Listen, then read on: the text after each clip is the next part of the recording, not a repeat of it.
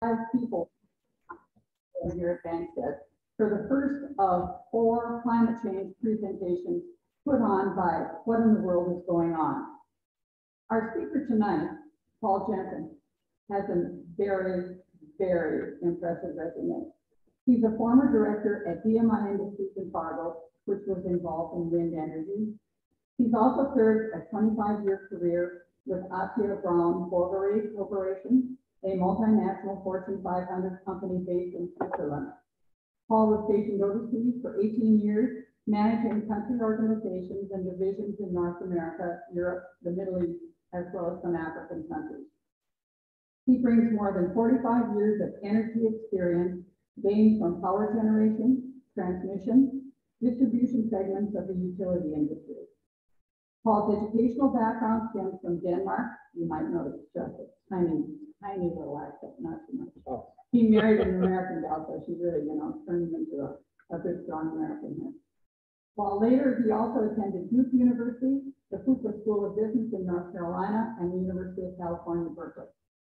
Paul's current responsibilities are with Green Wave Energy as an owner, partner, and president. They work as an advisor for fleet owners and local governments who are considering changing to less CO2 in terms of fueling vehicles and thinking about electrical vehicles and propane autogas. Paul continues to be a guest lecturer on a host of topics related to energy. He is an active member of CLEAN, which stands for Citizens Local Energy Action Network, based out of Fargo. Please join me now in welcoming Paul Jensen.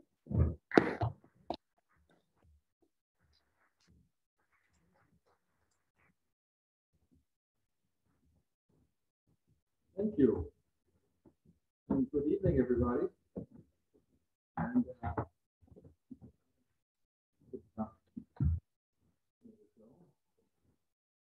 I think all my tools here to get started.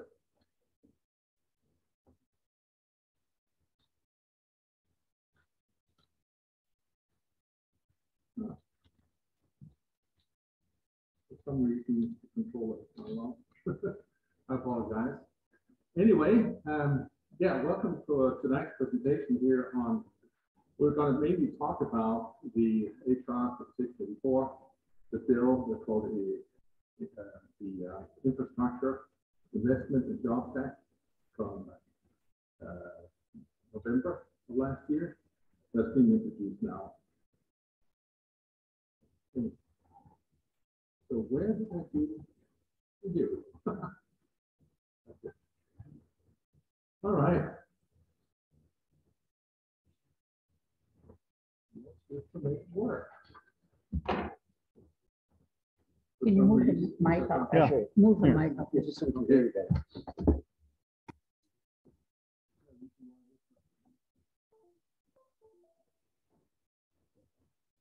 Yeah. But I don't think I can shift the slide forward.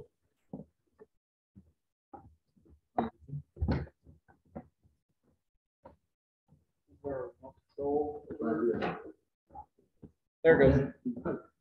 Anyway, so I'm here representing CLEAN, the Citizens Local Energy Action Network, which was introduced just now, and I'm here together with our chairman, Mr. Chala, who's sitting there in the audience, and those who are here to get this organization started. So we want to promote an understanding of the global challenges facing humanity. And since there's been decades of exponential growth in both population and consumption, we're now colliding with the limits of the Earth's biosphere, destabilizing the very foundation of intelligent life as we know it today. About our group, we are located and serve the Fargo Moorhead community to work for the continuous sustainability, emission reductions, and efficiency improvement in the energy sector, and have been doing that since 2016, as I said. We also have devised a 30-year plan, originally written by Dr. John Dable, for creating a pollution-free zone, specifically related to transportation, and to reduce the amount of particulates from vehicles. We take our lead from the Intergovernmental Panel on Climate Change on their basis, their findings, and also on other organizations like the Stockholm Resiliency Institute, Argonne Laboratories, NASA, Climate Reality Project, and also from the Club of Rome.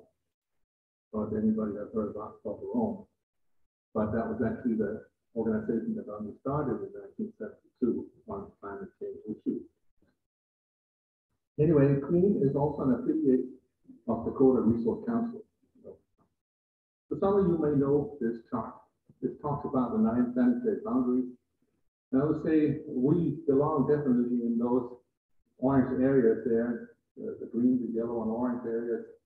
And the ones you see here at the bottom is the phosphate and nitrogen flows.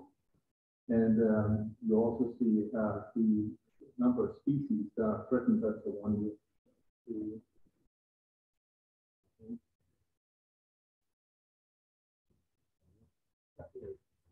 That's the chart for the spread of species on this earth. And I have 17 sustainability goals that are derived from the research. And the ones that I'm personally interested in is the poverty, the climate action, and affordable energy. The others are, of course, also very important, as you can see, but those are the ones that I prioritize myself personally.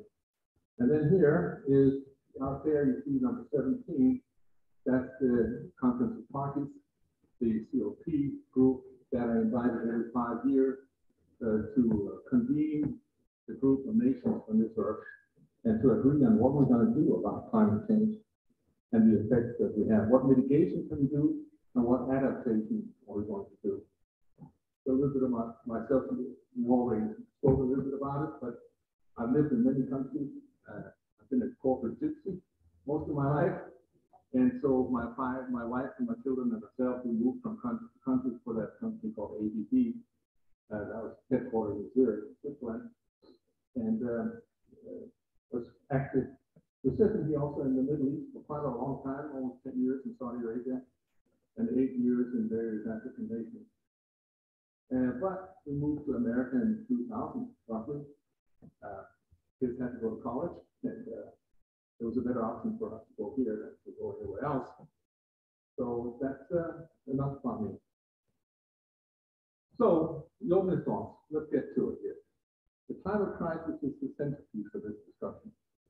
And we'll often talk about actions needed and policies to deal with the crisis in a fair manner. Mitigate negative externalities, creates an unstable balance, favoring one set of stakeholders over the welfare of the general public. And define common plans and rules, leveling the playing field for shared resources. And we can systematically and equitably advance low-income communities with positive economic and social and environmental outcomes.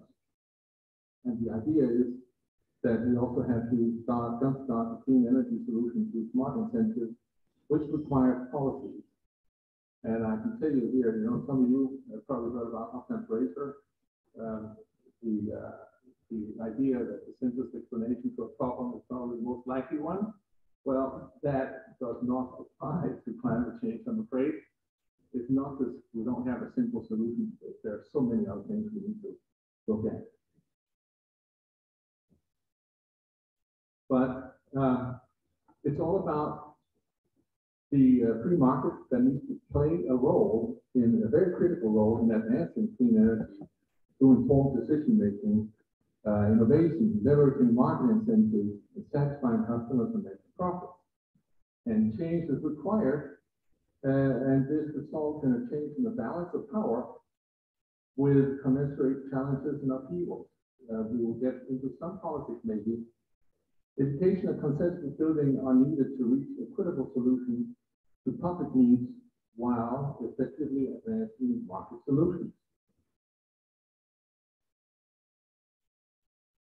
So basics of climate change is mitigation, reduce eliminate costs in the transportation sector, energy sector, industry, agriculture, and so on.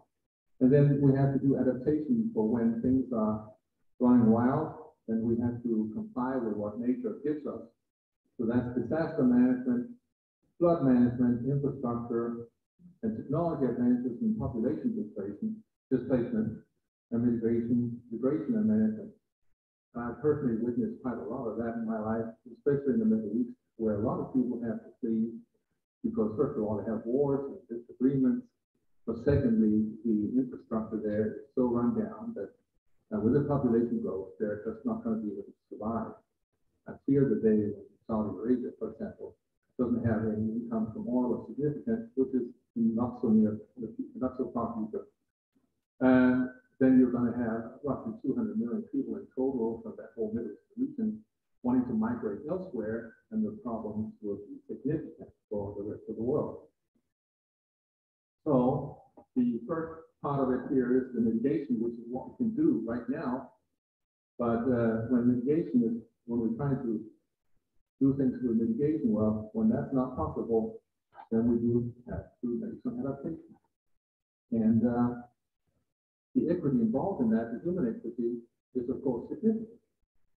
So who's going to pay for it? And who's suffering from all of this adaptation? Just little basics here on the climate change, about the solar radiation that comes into the surface of the atmosphere and stratosphere of the Earth. It shines down on us, and then some of this radiation is absorbed in the Earth. I would say about 95% of all the heat sources are absorbed in the ocean, and the rest of it on land. And some of the energy irradiated back into space by Earth, by the Earth in form of infrared waves. And that's where the problem lays, because we have gases like methane and CO2 that goes into the atmosphere, and they are heat trapping because they are actually trapping the outgoing infrared radiation that should have gone into the universe is trapped under the layer of the atmosphere. And here you see some of the things that are causing most of these emissions. The coal plants, of which we have some here, and we have a lot of industrial processes as well. Last summer we saw a lot of forests burning in North America and Canada. So all of this emits the CO2 that goes into the atmosphere. And that is, of course, holding the heat within the atmosphere, subsequently warming the Earth. And as you have seen in many reports, the polar caps are melting. And with that, the albedo effect, the effect of reflecting the whiteness of the ice into the universe again, it's gone off, it's reduced quite dramatically. This chart here is interesting, but it's of course very tedious to look at, but I just wanted to put things in perspective. This is a chart that shows the balance of the global warming, about where the carbon cycle, where carbon is having an effect on the ocean and the product from the forest and the agriculture, farming, and so on, the ones we saw on the other slide. But just to put things in perspective, this is measured in something called petagrams. 1 petagram is a 1.1 billion metric ton. That's a lot. And to put this in perspective, you need to think coal trains. We have a lot of those in North Dakota. And one hopper car will hold about 100 tons of coal, which is about 80% carbon. If that hopper car is about 60 feet long, then a train hauling 1 pentagram, will be 156,500 miles long. Try to let that sink in. A train, 156,500 miles long. That's just 1 pentagram. And we're talking about 4 or 5 of them being emitted, that is contained within the atmosphere. And as a matter of fact, there are some other dramatic slides that talk about the effect of the global warming. It's equivalent to roughly exploding 600,000 Hiroshima bombs every hour. That's how much energy that's being generated through the prevention of the radiation to go into the atmosphere again, going to the universe. So it's quite significant. The areas that are specifically significant are transportation, electricity generation, and industry. Of course, also commercial, residential, buildings, agriculture. But these three first ones are those that emit the most. And the result of all of that is, what do we have here? We have the cost of carbon. And you see all of these things are part of carbon. Right? What's next? Yeah. It is the number one threat to global economy. And that's the important part of it, because we like to dabble with money, of course, and when you feel it on your wallet, then all of a sudden it makes sense. By the way, I want to let you know, I come from a little country called Denmark, and it fits 5 times into the area of North Dakota. 5 times. We are 780,000, 90,000 people here in this state, I believe. What do you think? How many people do you think would live in North Dakota if you had the same population density as Denmark? Anybody? Anybody? 24 million. 24 million. Imagine 24 million in North Dakota. I tried Taiwan.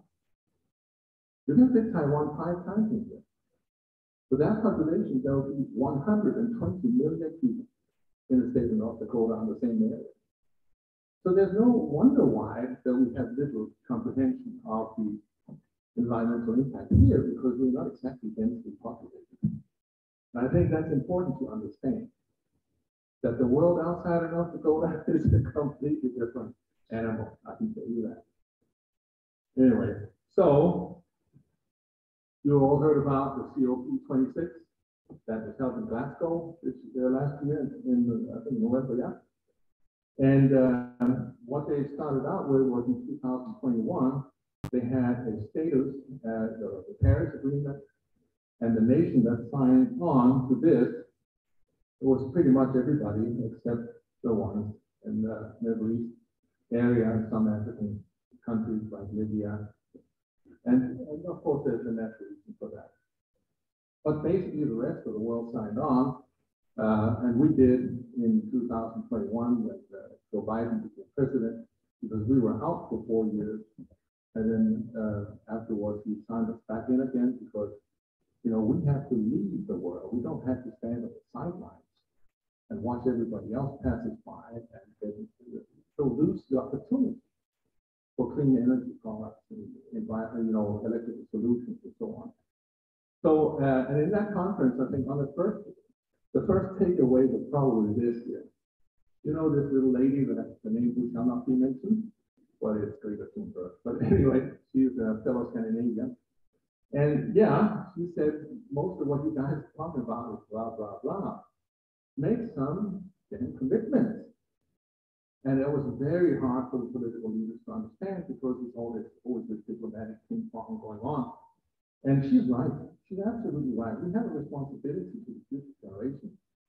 Those of you young people who sit here, we can't leave such a garbage pile behind. And we are. And why are we?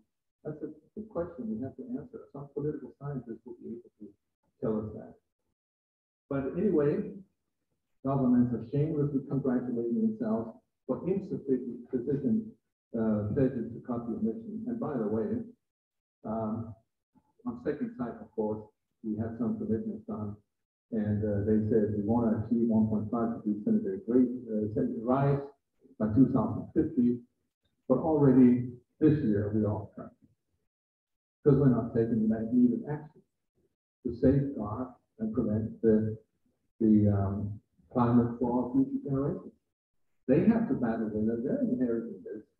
And it's irresponsible of us not to do something about it. So we have to provide some aggressive plans to do so. And I would say the first was the Intergovernmental Panel on Climate Change that sort of sets the tone. And then in the Paris Agreement, everybody discussed it intensively. There are hundreds and hundreds of scientists at the Intergovernmental Panel on Climate Change that have studied all these different things in great detail. And I trust them. They don't have anything personal to gain from this other than deliver a good, high-quality scientific product. And that's what they do. So everybody voted at the Paris Agreement to participate, and we stepped out for a while, but then it became COP26 instead. So we looked into comparison on how are we aligning up nowadays. And I put in the global issues on power generation, the decarbonization, communities, and ecosystems, and whatever plans and programs we have, and collaboration with communities, which is going to be important. It's going to be quite important that we actually reach out to organizations like CLEAN, ERC, yourselves, to understand what can they do. We need to communicate, collaborate, and make our political leaders understand that it's urgent and we need to do something now. As you can see, I don't have much here from North Dakota because there isn't much left, unfortunately. There will be, and I'll show you something about that. So this checklist was made for that purpose, but here comes the calorie. That is basically the Infrastructure Investment and Jobs Act, IJAC, which will set aside quite a lot of money for the mitigation and in some cases also adaptation. So it begins at the very top, as I told you before, and then it sort of filters down to the government in the United States, and they agreed upon a bill that could support the objectives on the COP26 agreement. And then from there on, it's supposed to go down to the level of North Dakota. And North Dakota State has to then communicate with various municipalities in our state to try and achieve these goals and to make the right investments in the right areas. And we need the volunteers, municipal green groups, and experts and educators to step up. One, that the various departments are asking for input, because they will be asking for input from everybody here. Here's the meat on the bone. Here are the billions of dollars, right? And you see, transportation sector, 284 billion. Resiliency, 46 billion. Power engineering, 73 billion. Environmental remediation, 21. Drinking water, 55. Western water storage, 8.3 billion. And broadband, 658 million. Sorry, billion. Big numbers. Very big numbers. And these are all areas that have significance for North Dakota. And you can see them specifically in Texas. So say power and energy is very important. Resiliency is pretty important also. Environmental remediation, that's when you look at the capping the gas wells that are leaking out of the Wisconsin Basin. That's the money that's going to be allocated for brownfield remediation. All that. So all those leaking wells up there, they have to be capped and closed because methane, some of you may know, is significantly more harmful to the atmosphere than CO2. Some claim by the factor of 80, but some say 20 times more. But again, it depends on the time it takes for the methane to tighten into the universe. CO2 stays there 100 years, whereas methane maybe 10 years or so. I'm not an environmental scientist, and I'm not a meteorologist. So this is, of course, what I have heard, what I have heard and is reported to me. The other area of interest is the energy and environment. And you can see here there's a weatherization program, strengthening mobility and revolutionizing transportation, carbon dioxide transportation infrastructure, battery processing grants, energy efficiency and conservation block grants. And there again, you have the brownfield remediation, hydroelectric grant program, and competitive grant programs for energy infrastructure. And in the description, you can see what I wrote about what has to happen there. I'm not going to go through each of these things just now, but you focus on today is Navy, the one highlighted in yellow. But before that comes grants for charging and fueling infrastructure for corridors and communities. And that's something that's quite important for us here in North Dakota, because we have the alternative fuels transportation corridors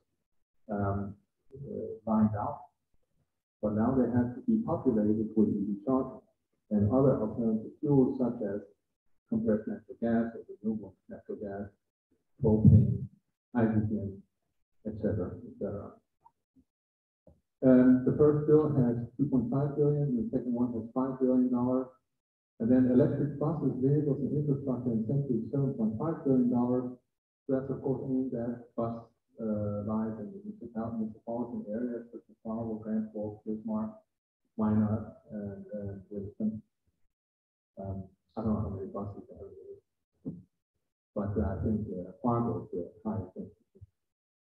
And then you have the Clean School Vehicle Program. So of course, school buses, they need to be cleaner. We don't need diesel buses idling outside, killing the students in their early years, in particular that they're breathing into their lungs. Those of you, there are a number of physicians here, they've probably seen the result of lungs that have been infected with diesel emission or diesel particulates. We have a Clean Ports and Ferries program, which does not really apply to us. And then we have medium and heavy duty charging, which really does apply to us. That's for the trucks, etc. And then we have an EV charger target that talks about 500,000 chargers must be put into the ground before year 2030. So, sorry, 50. I can't read it anymore. My eyesight's in that 2030, I think it is. And there's wildfire mitigation. You all know how important that is.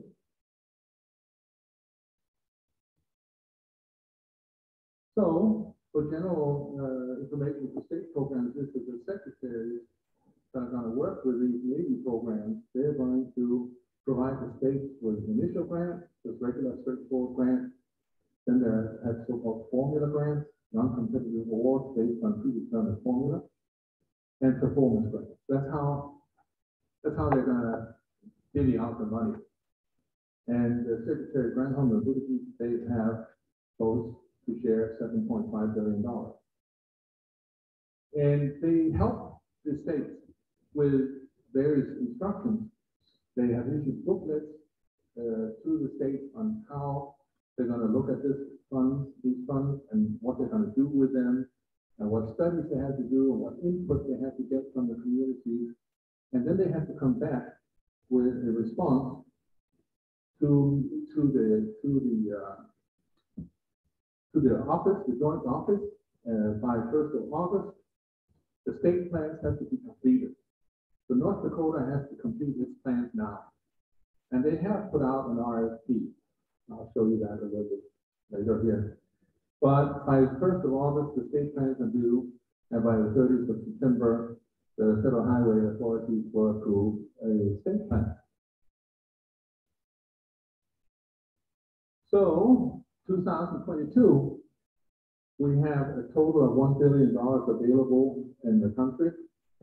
The joint office will take $300 million. It's an expensive office, I think.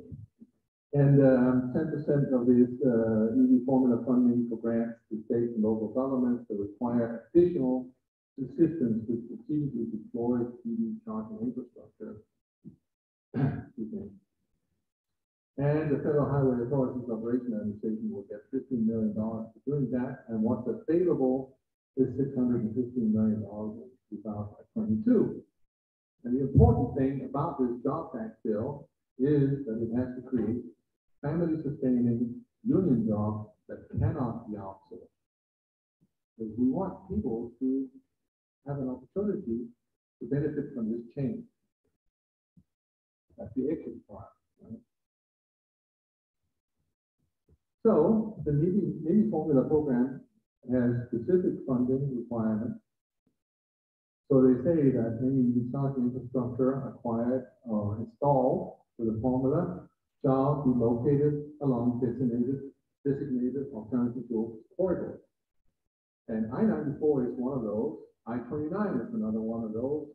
I would say we need to designate Highway 2 as well, and some of the highways going north-south in order to create adequate EV charging opportunities. The rules are that there should be no more than 50 miles between the charging stations. Was any water there? No? Okay. All right. So the infrastructure must be allocated along these, located along these corridors, and the states will use the alternative fuel corridors and consider nominating additional corridors. And that's what we want them to do at North Dakota Department of Transportation. And so what they did is that they have actually gone out for I'm going to show you that one later. So a fully built out corridor must fulfill the following for the Secretary to certify the state's designated alternative fuel corridor. So there has to be charging for every 50 miles, and there has to be charging within 1 mile from the corridor. And they have to have a total of 600 kilowatts available for each charging station, of which each of them must be able to deliver 150 kilowatts. So 4 plugs, 150 kilowatts each. That's the objective for this plan. And so I think this is exactly what people will have to quote. They have to quote 4 plugs, 150 kilowatt each, and laid out in a way that makes it easy for people to park and then recharge their vehicles.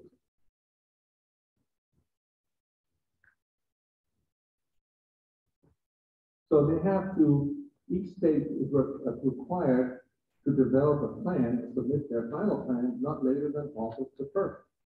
So, I mean, they really got to get going right now because time's running, and I haven't seen anybody yet working on it. And so I appeal to the state to put emphasis, specific emphasis on getting this done now.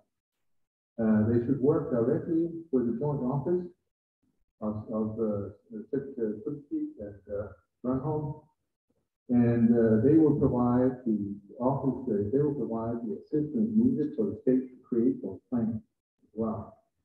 And the federal highway authorities will work with the joint office to review the plans, and then by September 30th, they will come out with a result of where are these new fueling stations, EV charging stations going to be.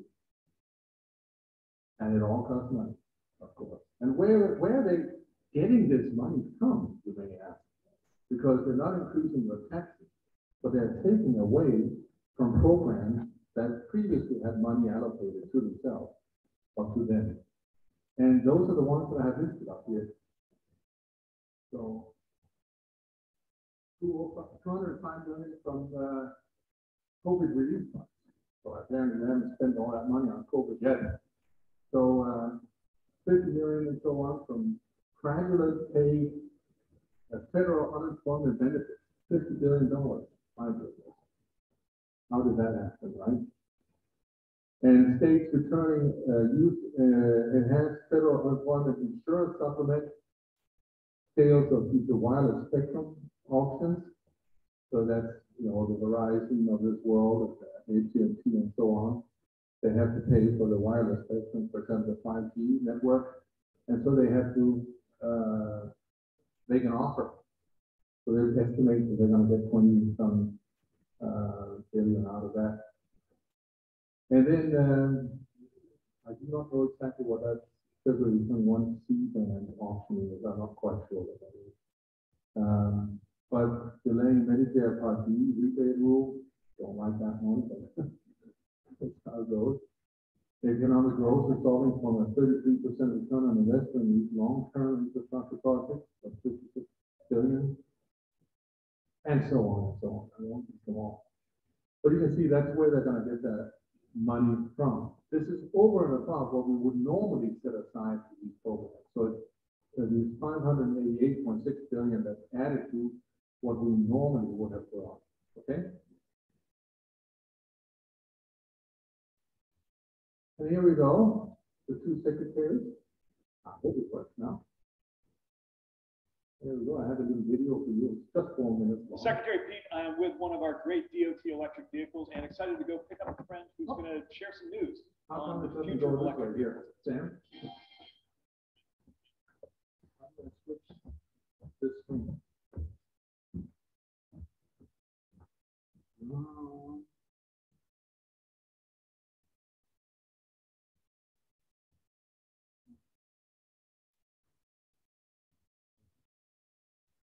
This is gone for some reason. It's on the screen now. Is it on the screen? Yeah. Oh, There, so if you maybe just drag your screen over to the other window, you gotta do. Can I do that? Click on that. Yeah, and then what? Secretary Pete, I am with No, one of our okay. great DOT electric vehicles and excited to go pick up Okay. a friend who's going to share some news on the future of electric Well, I vehicles. guess we'll have to fix that then. There she is. Hey, how about that? Hopefully they let me drive It this. was a good movie. Anyway. It's on, it's on. There we go. Oh, it's on. Oh, finally. Okay, here we go. See ya. There we go. All right, so this is exciting that we're gonna be able to have a joint office Can you turn this on? referring to our ability to help local Everybody communities here? roll out electric vehicles. Makes sense, right? I mean, the future of driving and that part of transportation is electric and separate transportation. One of the common fears that people have, of course, is that they're not gonna have access to a charger. What do you say to that? Well, that's exactly why we're taking action. And the infrastructure law is so exciting because it allows us to deploy this network of 500,000 chargers so that no one ever has to wonder if they're going out on a long road trip. They're going to make it to where they need to be without being stuck. It's not a small thing, right? But you have billions of dollars to support.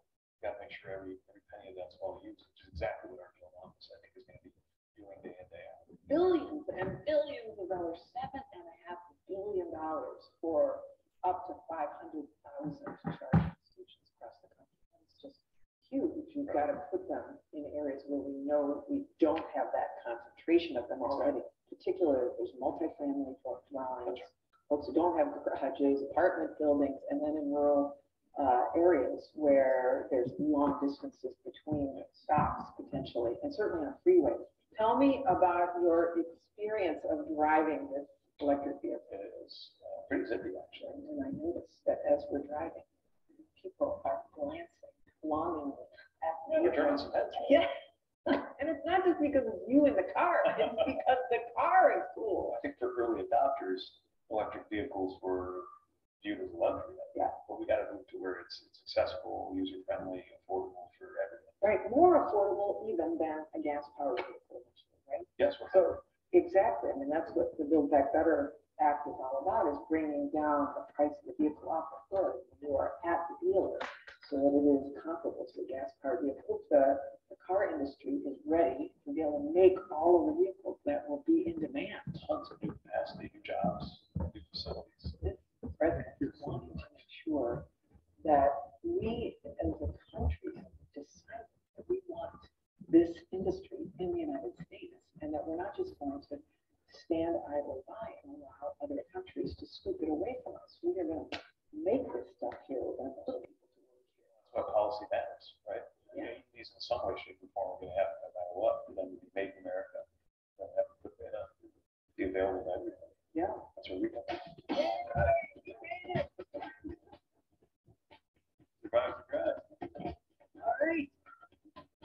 So glad to be here with Secretary Buttigieg. So glad to have driven here with Secretary Buttigieg. And all was well. I can report that he's an excellent driver. We are going to work together to deploy electric vehicle charging across the country. Whether you live in a dense city, whether you live in a rural county, the electric vehicle revolution is for you. That electric vehicle charging is being enabled by the bipartisan infrastructure law, which has $7.5 billion in it to ensure that every pocket of the nation has access to charging. We're really excited about what this means in terms of accelerating that all-important transition for our climate. And we're going to continue to work to make sure that it's accessible and affordable to all. So that was it. You have it from the forces now. So how do I get back?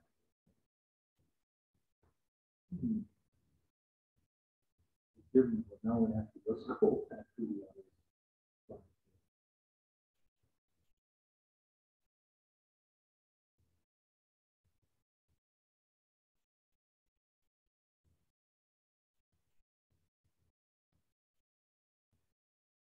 Have you fallen asleep yet? Yeah. So, yeah, there we are. Okay, my promise build back better element of this is a single slide. And the reason why it's a single slide is simply because it is still pending. They can't agree on anything right now in our Congress, so I hope they are spending many evenings working into the night trying to achieve some goals here. So it's about extending the tax credit to solar, wind, and electric vehicles.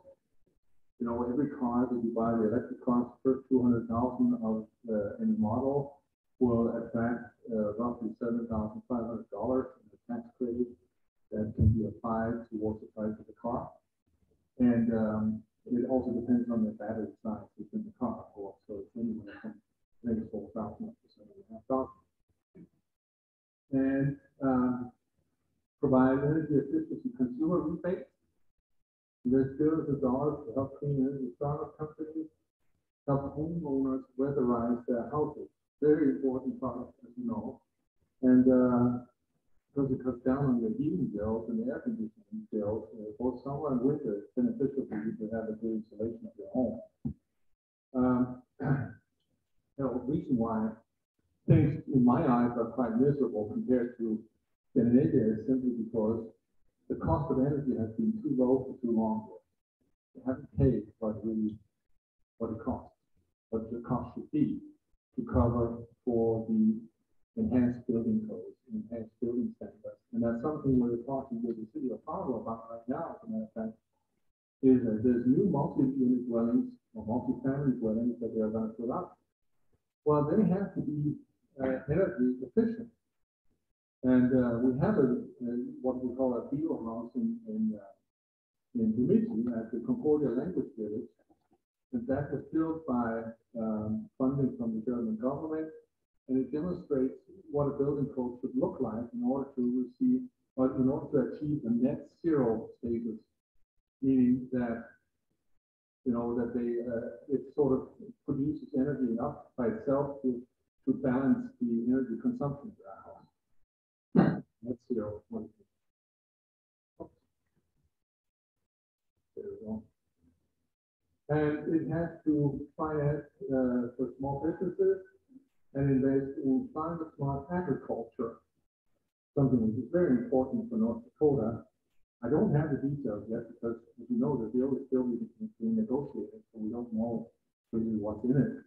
But that will contain smart agriculture and rural clean energy, and invest in workforce training, innovation, and equity. And those are all what that new Build Back Better bill should be covering. So we sit here anxiously waiting for the bill to be passed. So where is North Dakota in this ITEP program? And first of all, funds allocated from the bill over 5 years is $2.6 billion to North Dakota. That's a lot of money, right? It's really a lot of money. And as you see, highways, $1.7 billion is allocated. Bridges, $225 million. Public transportation, $109. Water infrastructure, airport, EV expansion, $26 million. Of course, I want to get my family hands on those $26 million. But let's see. Broadband, $100 million, and resiliency in the environment, $32 million. And it's going to be spread over a 5-year period with 12%, 16, 20, 24, and 28% year over year. This is just rough numbers, okay? Every state has to submit their plan, and North Dakota has to submit its plan.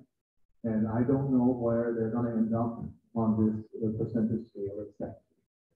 Because some things you may have to do earlier than others, which is causing overspending compared to what the plan is.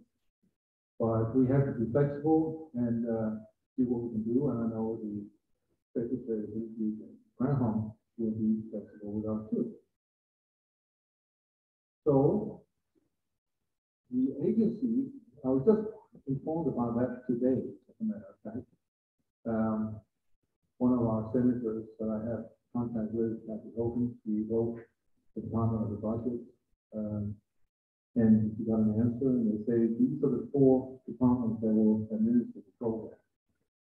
So DOT, Environmental Quality, Commerce, and the Infrastructure Technology Department. And so they will have to figure out what to do with the monies that are allocated to the state. And that's where we come into the picture. We have to tell our leaders, what do we want? Okay? Okay.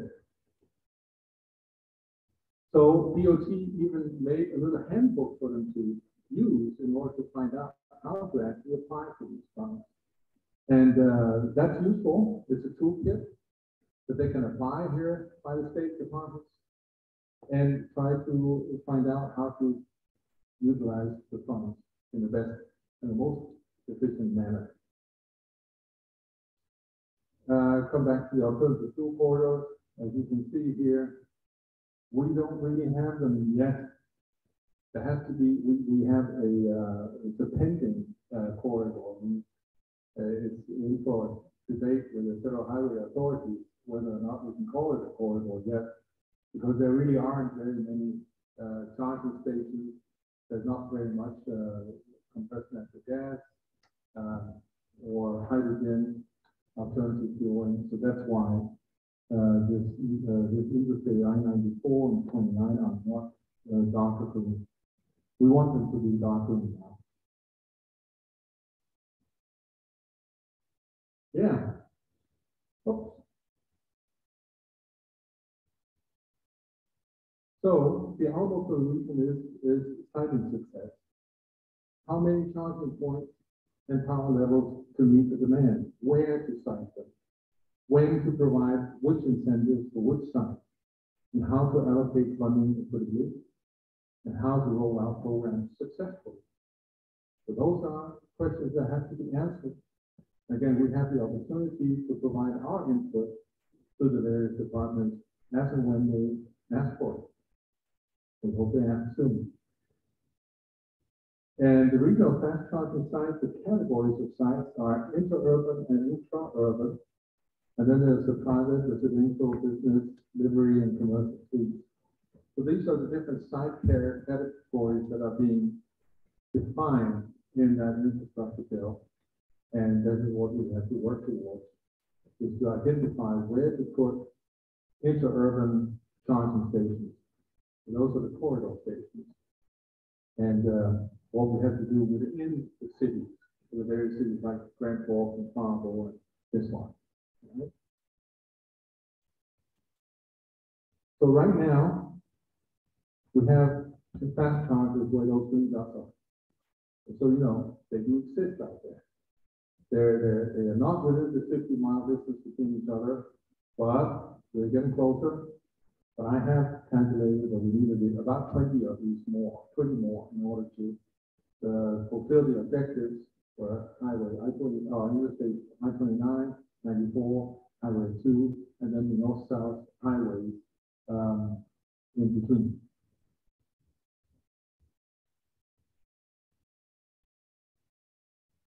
So these are the target risks and barriers for the regional VCSU direct current fast charge.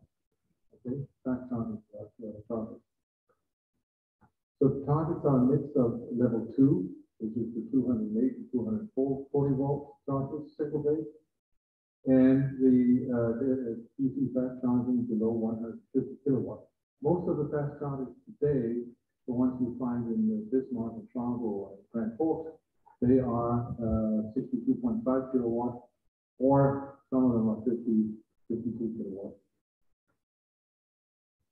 But there are barriers, of course, is misperception, funding, incentives, and rate certainty, and demand charges. That's a biggie.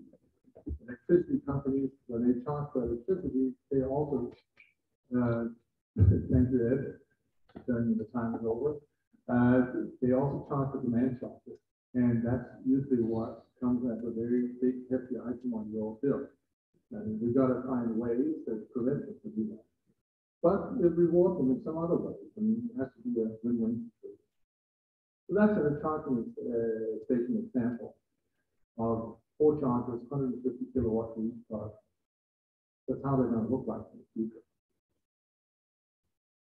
All right, I'm just going to skip this here because it's not much more to you. So this is the RFP bill, and then we're finished. Finished with that. It's a statewide comprehensive electric vehicle plan for North Dakota Department of Transportation. It was sent out not so long ago, and various engineering firms have now submitted their bids. 3 of them were selected to go into the second round, and out of those 3, there will be 1 selected to do this plan, and based on, of course, what was sent out by the joint office. So these goals are to create an executive committee of diverse, multidisciplinary stakeholders. So who will be nominated for these groups? It must be diverse. There will be a creation of a public involvement. Again, I've said it many times. Development of executive summary and education plan. And when it comes to involvement, public involvement, I appeal to the younger generation to become involved. It's your future. I'm almost getting there. I'm always at the end of my life. So you guys really need to step up and put your hand for your legislature.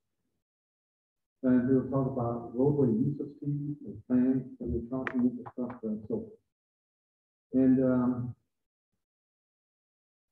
the deliverables will be a plan for EVs and their fueling in the state of North Dakota, and it will give recommendations for which areas will receive funding and how much, and develop a plan to integrate battery electric vehicles into the fleets of the state, not just the charging stations, but also the fleets of the state. And for example, the garbage trucks in Fargo, and they could run on the natural gas. That's not a problem. And reduce the CO2 emissions from the combustion of diesel. And it has to ask questions of who shall own and operate these stations, private and public partnerships have to be created, and they have to submit by February 10th that RFP proposal, which they did, and the deadline for the report is in August 2022. So they don't have much time to put this together. Okay. And the last slide I want to talk about is the Native Americans have been awarded $7.5 million to put electrical vehicle infrastructure in the ground between Red Lake and the Standing Rock tribal areas. So you're going to see this being realized soon. The idea is we're going to try and get as many Native American contractors involved in building this infrastructure plan. So we will EV chargers. So get more involvement by the local community, create good jobs, good well-paying jobs against the same families.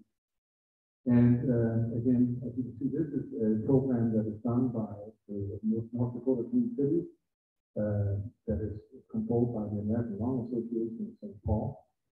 And they plan to do education and outreach of 52 events over 3 years. So it's quite good. Okay.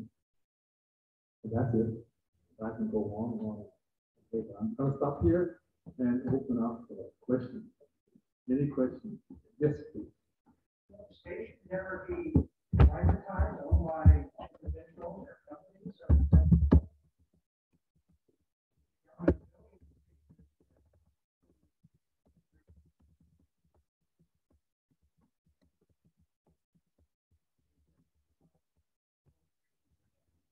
The government will not build anything. They will just allocate funds for maybe private businesses to come up with a proposal that fulfills the requirements of NDDOT. And they will say, yeah, I'd like to apply for funding. And then it may be something like 80% from this kind of funding and 20% of their own. I'm just guessing now because I haven't seen the rules yet. Okay? But something like that. That's the idea. We want to have private equity involved here. Can't just be government funding it. As you know, you don't have to pay for something you don't use it. Yes, sir. Very good question. Repeat the question. Yeah, the question was, oh, Yeah. For the what kind of recording. energy? Yeah, what Yeah. kind of energy is being used to supply these EV chargers? Well, right now, it's a combination of lignite power, which has the CO2 emissions. Then it is wind energy and some solar. And of course, the objective is to do wind and solar with a lot of battery storage. But until then, we have to find a solution to phase out the lignite carbon emissions. And the governor wants to do it with CO2 sequestration. You will hear from Sonia Kay, who's going to present here the fourth presentation. She's going to discuss about that idea, whether it's useful or not. And we have a lot of questions about CO2 sequestration because we haven't seen really successful projects yet. Also, you may not know, but it takes about 25% more electricity power than what you already have in place to sequester the emissions from the lignite power plants. Yeah? Any other questions? Talk about EV, the battery stocks and 10 barrels, and cycling takes a lot of everything else gases. We're money that allocated more battery research. Yeah, so the question was if there was money allocated to research on how to dispose of batteries in a clean and responsible manner. The back end, and yes, there is. That was in the bill. I think it was, I forgot exactly how much money it was, $8 billion. $8 billion was set aside for things like that. Yeah. Yes, please. Oh no, never dawned on me. This is one of our worst winters in quite a long time. So we're cold, right? So we need electricity, correct? Yes. Like it's always good to have alternatives, but if we didn't have coal or hydro or natural gas, we would be in trouble. Because I have this building by my house. Mm-hmm. They don't run when it's 40 below, okay? Mm-hmm. So you can't just have solar and those alternatives. It doesn't work. We live in cold. Yes, I do understand, and thank you for that It's not question. that much. No, but that's true. We've got more wind there than you have. I mean, if everything that's made for alternative energy comes from oil, did you know Yeah, there's a lot of input from that? that. Well, I'm just saying that this is all really fuzzy and nice stuff. Mm-hmm. Remember the clothes you wear, the tires you put on your car. Mm-hmm. Remember where it comes from.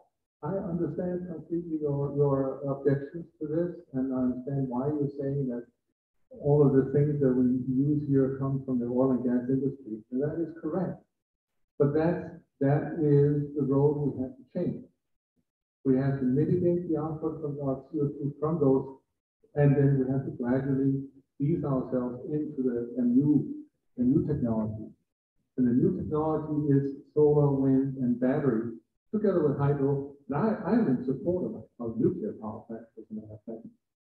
I like the idea of having them because they don't have any carbon emissions, but they have other problems, right? Everything has problems, Right. but we've got to find a way to avoid killing ourselves because we are on that track. I've seen it personally all over the world how our environment is degrading. You know, how people are suffering because we're overfishing, overproducing, overconsuming, and it's not responsible for us to do so. And we need to find a new way forward, and this is the beginning of finding a new way. And while we are finding a new way, we need to create the job here, not in China, They have their own market to supply, not in Europe, they have their own market to supply. We need to do that here. And to create new jobs is the important part of it. We can't go down the same old way of using oil and gas like we have. You can't get rid of it right away. I understand that. There has to be an easing in. As a matter of fact, I'm suggesting that some What of are you the, gonna make with the, what are you make the wind turbines out of? excuse me, What are you gonna make the part and the oil that goes into a wind turbine with?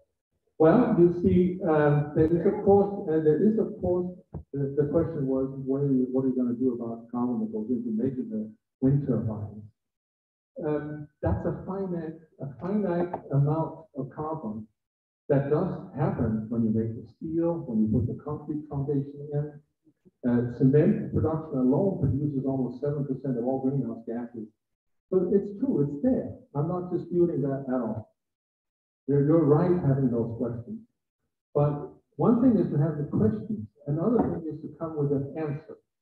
And we need to look at what is the answer to mitigate the CO2 emissions. Because the more CO2 you have in the atmosphere, the warmer it gets, the more you destabilize the climate, and the worse we're on. And that is the problem. We have lost more than 50% of all species just since I was born. 50%. You know, when I was born, there were 2.3 billion people on this earth. Now there's 7.8, I think it is, or 7.6. It doesn't really matter. It's in the 70s. 5 billion extra people just in my lifetime. My golly, we are focusing here, huh? and that comes with a cost. And then when you change the climate balance at the same time, then you will find, for example, that the good old coffee bean can't be grown where it used to be grown anymore because now the climate has changed and the coffee beans will not be what you're used to. So we have to move it somewhere else, maybe, if that area exists. Or just forget about it. It's like Greenland. You've got ice up there on Greenland. Now it's just here today, as a matter of fact. It's melting with double the speed of what we had estimated just a few years back. So things are accelerating out of control. That's the problem. I'm not saying you have to switch from tomorrow to renewable energy right away. You can't do that. We need a lot of things to make it happen. But you may ask yourself, and I'm asking that question just hypothetically here.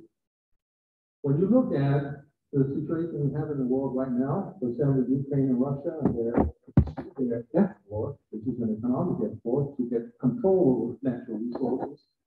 Well, you know, the Russians and the Saudis, they control quite a lot of oil and gas. That's their power, right? Do you want to empower them? Well, you see, it's almost unpatriotic. It's unpatriotic to continue down the road of carbon-based fuels. It is unpatriotic. You can't go on and let them control the output or the climate. You have to get away from it because the only reason why we have warfare are financial. That, you know, when we had a problem in Darfur in northern Sudan, nobody came to the rescue. Why? Because there was no oil.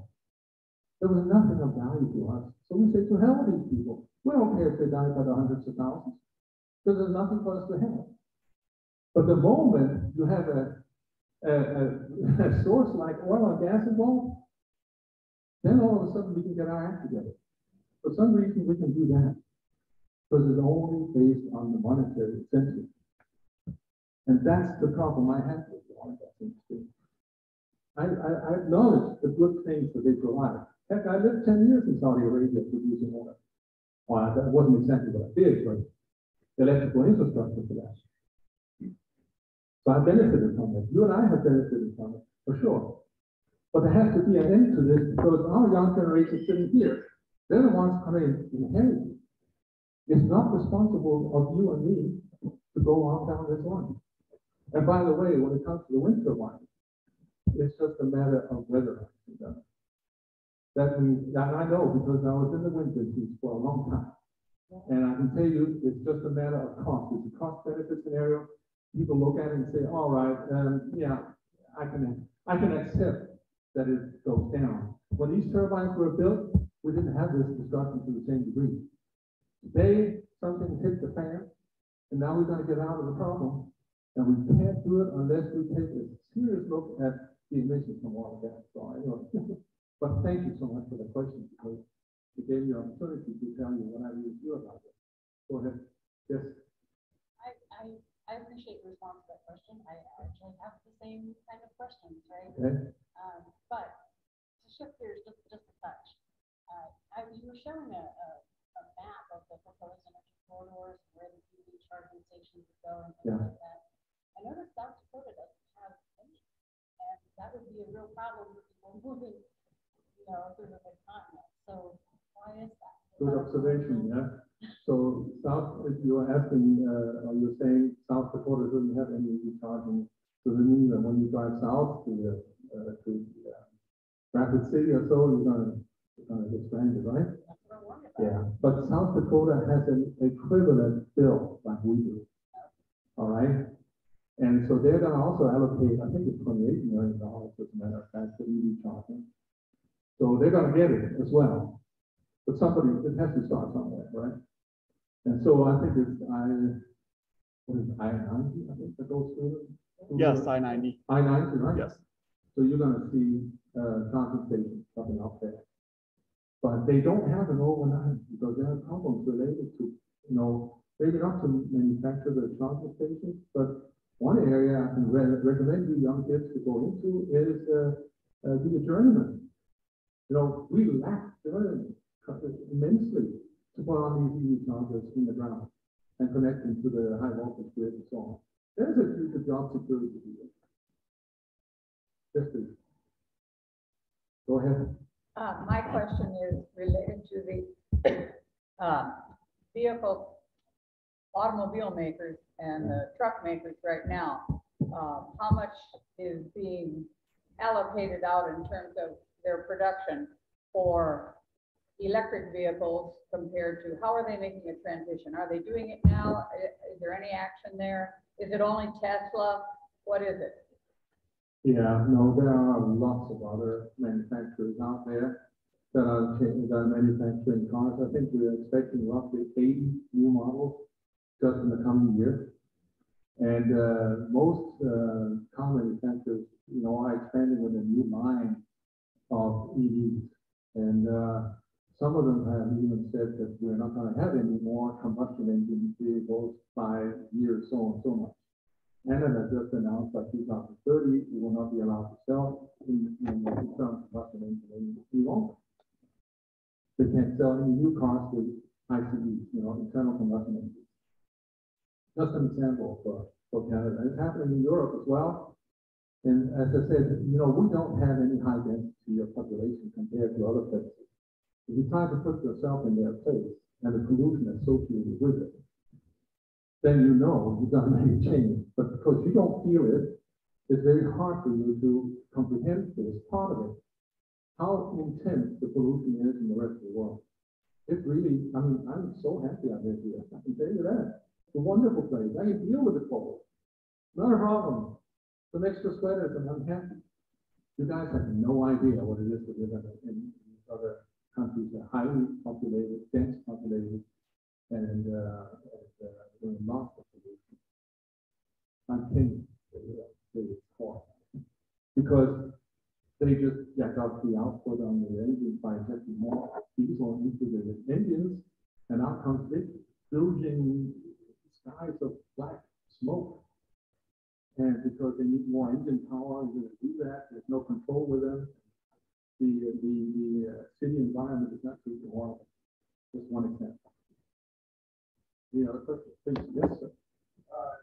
The EPA answers that we need to cut our energy consumption down. Create less pollution here. But at the same time, we're moving to worldwide. They didn't cause China or India. Now, why is that? Yeah. Well, who's gonna pay for this? We're already 30 trillion in debt. Yeah.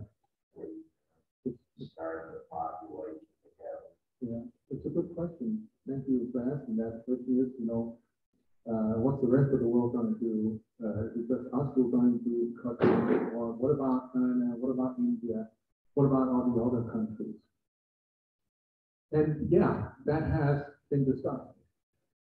I just need you to know that of all the CO2 emissions on this globe, 25% of it comes from us. And we are 4% of the world population. 4%. And we produce 25% of all greenhouse gas. Try to adapt to, solve that number. 4% producing 25% of all greenhouse gas. And that's because we are actually not being very economical in the way we're using it. Then you can go back in history and say, well, when did it start? Well, Industrial Revolution, 1850s, and England, and coal, and Western Europe and America burning fossil fuels all the time. If you compare that with the CO2 outputs of all these other countries during the same time frame, you will see that they have produced next to nothing compared to what our footprint has been. So we need to show the way forward. We need to know the technologies and sell them and provide them to these other countries. And we have a responsibility towards the poorer countries of the world. We do, because we have, on the back of their ancestors, we have been building our carbon-based economy. They have not.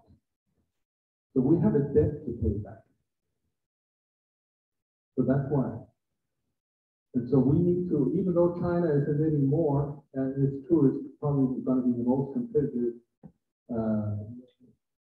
trade partner or enemy in the world, they are acutely aware of it as well. And they have to change their generation portfolio from coal and oil-based to something else. And they're busy doing it, because when you buy solar panels today, where do they come from? China. They come from China. They have all these electronics you put in the cars come from China, or it's from Taiwan. Taiwan is okay, that's all things, but they come from overseas. So, we need to pull that technology back to ourselves, and we need to do it here at home, creating good jobs. But that doesn't mean we can't put pressure on China. Of course we can. But as long as we are depending on oil and gas, we don't have much to argue. We really don't. We don't have the upper hand. You've got to have the upper hand. The upper hand is to make yourself independent of oil and gas. And then you can put the thumb on these guys. Because you can't do it now. When you're in the same boat right now, you're actually beholden to the world market prices. And therein lays the problem. You don't control it. We don't control it. It's a world market price. And who controls the world market price? Once you have the food that makes this electricity, if you cut out the coal and oil, cut out. Yeah, well then let's make some nuclear plants. Yeah. The question was, who's going to make it? And I would say, yeah, let's make some small nuclear power plants. Let's make some more solar plants. Let's put some batteries in the ground. By 100 mile by 100 mile solar array, you can provide all the energy the United States needs.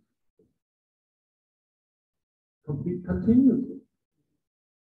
That is a fact. You can calculate yourself to that result. But I'm not saying you have to do that. But if you put enough batteries and store the energy to use it when you don't have sunlight, or to use it when you don't have wind, then you can even out the power curve. And that's what we are doing with gas turbines today. The reason why gas turbines are sold as they are, and a lot of them, replacing and phasing out coal, is because they take care of the peaks during the day. When you start in the morning, you get a hot shower, you go for a cup of coffee, whatever, and you turn on the stove, the electric stove you may have, when you turn on the air conditioner at noon. Well, that's when the gas turbine kicks in. But it comes with a drawback. The drawback is the CO2. Because that's what's going to kill us in the future. So we've got to make a change. We've got to start somewhere. You can't stand still and not do anything. By not doing anything, you're like a frog in a boiling pot of water. You will stay there until you die. And you got to change your outlook and look at what's the overall effect going to be for these young people sitting here. Not you. We're nearly there. Yeah, well, I'm close to it anyway. So, well, you just think practically for how many more years do we have? How many more years do these people have? The young people sitting down here. Yeah. Just turn your head a little bit further to the right. Yes, sir. Question. Do you have any opinions on wind versus solar? Here in North Dakota, a friend of ours says solar is pretty bad because electricity flows so much better. That happens not just in your absolute zero. Yeah, the question was is which energy source, solar or wind, is best in a cold environment. And I would say solar panels to a large degree are better in a colder environment. When you keep them cool, the efficiency of the panel increases. And so you get more output out of a cool panel than you do a hot summer day. You see a reduction in output. But wind blows, wind provides current where the wind blows, and so you may have an oversupply, which happens from time to time when we have too much energy. Or when you listen to the coal companies nowadays, they cry because they can't compete with wind. You sell wind for 2.5 cents per kilowatt hour, and you produce coal for 3.6, 3.8. And why is that? Well, it's economics. The less you produce from a fixed size power plant, the more the cost per kilowatt hour is. Right? So when you replace that energy with something sustainable, then of course they're going to cry. It's quite clearly they're going to cry. And then they're going to talk all kinds of crap about solar and wind. They're killing all this and all those jobs and so on. But no, this is just, that's capitalism in a nutshell. That's what it is. That's what we live in. A capitalist country, supply and demand rules. And you can make it cheaper for somebody else, but then you die if you don't make it cheaper. Now, I don't want taxpayer dollars. I would prefer not to have too much taxpayer dollars involved, but there is a situation where, you've got to balance it with the good of the country, where it's the good of the individual. We want the individual to be prosperous. But when you have to have a paradigm shift like this, then you have to have some government involved. We do the same thing with military. If we don't put money in our big military, you taxpayers, you don't do that, what strength do we have in the world? We don't have any. So you're willing to pay for the military, but you're not willing to make yourself independent from oil and gas. I mean, really, why should I be beholden to oligarchs in Russia who control oil and gas, or sheikhs in Saudi Arabia who decide what the price of oil is going to be here? Because that's what they do. We only produce 8 million barrels a day here, and we use 20 million barrels a day in the United States. So those 12 million barrels have to come from somewhere, and they decide the price, not you. We were energy independent in America. When did that happen? Huh? Before this administration. No, you were not. Yeah, we were. Why do you think I made money in Saudi Arabia? I don't know where you've been, but in Western North Dakota for the last few years, you could see what was going on out there. Yeah. You made money in Western North Dakota, but your country of the United States did not make money to that degree that you did. That's the problem. You have to face the reality is that you cannot give an example of your local situation and apply it to the rest of the world or the rest of the United States. You're selling green energy. No, I'm not. Seriously. I'm not selling green Yeah, energy. you're the president of your company. What? You're the president, right, of your company? Yeah, I sell chargers. Yeah. I'm not selling green energy. What is that green energy? No, they're just a product by which you can deliver it. I'm totally dependent on what the energy companies do. And so I cannot choose, I want to put wind energy in there, or solar there, or hydrogen, or whatever it is. I can't choose that. It's not my job. It's the job of the state to decide what it's going to do So the lawsuit for the future is to make this as sustainable as possible. So we can continue living in harmony on this world. Because what's going to end up is what you see in Ukraine and Russia, what you saw in Libya, what you see in Syria. You know, all fighting for the same thing, access to oil, gas, because of where they can get their money. But when you make that irrelevant, that's when you have the upper hand. You got to see the upper hand from the United States. We got brain power. We have universities like these. Do you think I can find that in Kampala and Uganda? No, I cannot. I don't have an educated mass like I have here. So let's use this educated group of young people to make our competitive position stronger globally. That's what it's about. Thank you. Let's give them a round of applause.